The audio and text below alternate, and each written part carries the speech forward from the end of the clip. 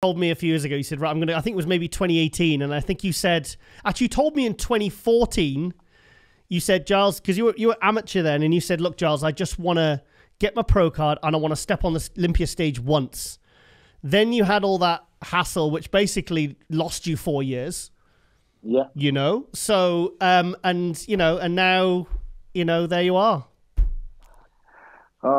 You mentioned that hassle. You mentioned that 4 years. Imagine the Giles. I mean, if that then 4 years is a big number for a bodybuilding career. It could have been you and Flex going at it all those years. Big time, big time. So, and everybody. So that's the problem with this federation. The pro elite, they actually ruined my life. I will never forgive them for that, because whatever they said, whatever they've done, it's a rumor. It's a lie, because like what they're trying to do now with the pro league, with Wayne D'Amelio or whatever Wayne D'Amelio trying. But after their boat is sunk, they're trying to get somebody else to bring drama, to bring rumors, because they are actually mafia. I'll tell you now, I know a lot about them, and I know exactly what they're trying to do, because they rely on the Olympic Committee and all this. They said, oh, we are on doping control, we are under WADA. The WADA bullshit, wasn't it? Yeah. When that thing has happened to me, Mr. Jim Manning, he doesn't know who I am. Mm-hmm. He doesn't know me. When I explained to him, he said, okay, we will have a meeting. Rafael came to the Arnold. We had a meeting. He tried to help me. He doesn't know who I am. He said to Rafael, he said, I need to see Kamal's paperwork. Where is his paperwork to see that he's banned? Till today, he's never, ever sent any paperwork. Still. Nothing. Wow. Nothing. I remember he told him, oh, forget about Kamal, because it's WADA. WADA will stop you, everything. He said, we got nothing to do with WADA. He told him he's got nothing to do with IFBB Pro League. It's got nothing to do with WADA. Why is it? But the rules, when you are an amateur, you have to go through the amateur, from the amateur to the IFBB Pro League. So he was following the rules.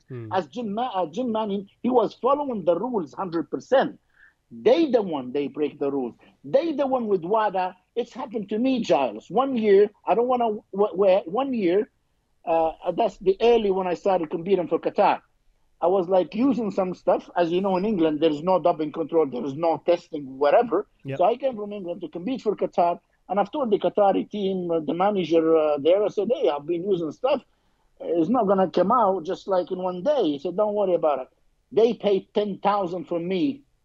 Now I will tell it now in front of everyone, especially in your podcast now. Yep. They paid $10,000 for me and $10,000 for Ali Tabrizi to go someone else, to go to the room and to give the urine for us to be, for us to be clean. So who's the corrupt here? Who's the corrupt here? You or wherever.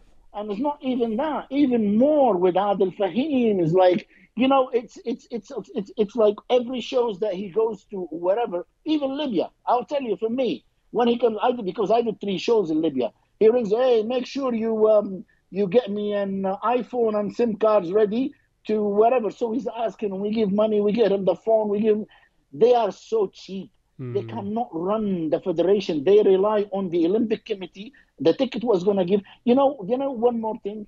That's Adel Fahim.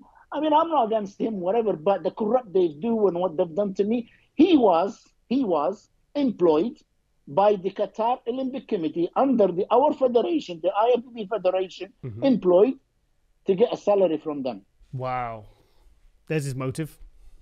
It's how corrupt they are. And they come out and they say, we are this, we are that. Now they're trying to get Wayne D'Amelio here to push, because their boat is sunk, to do anything to get their boat out with the drama, with like sexual and all bullshit, and everything is lies, and there's nothing there about it. And then when Adel Fahim is like, he's the one he's trying to push in our federation, with the Pro League, because it's gone so big. It's so big. They're jealous for that. And I was like, in our countries, in the Arab countries, Adel Fahim, he gets involved. So he calls the Olympic Committee, oh, don't let this federation, these they use drugs, these they use this. And because the guys, they are actually the Ministry of Sport in Libya or wherever in other countries, they don't know what's going on. So will try their best to stop this federation. So I told the Adel Fahim the other day, I was talking in Arabic. I said, why you don't tell Rafael he's going in Spain this year at the calendar of the NPC, 25 shows of the IFBB Pro League. Go and stop them first in your country, and then we stop them in our countries, in the Arab countries. Why you don't tell him that? Because he cannot.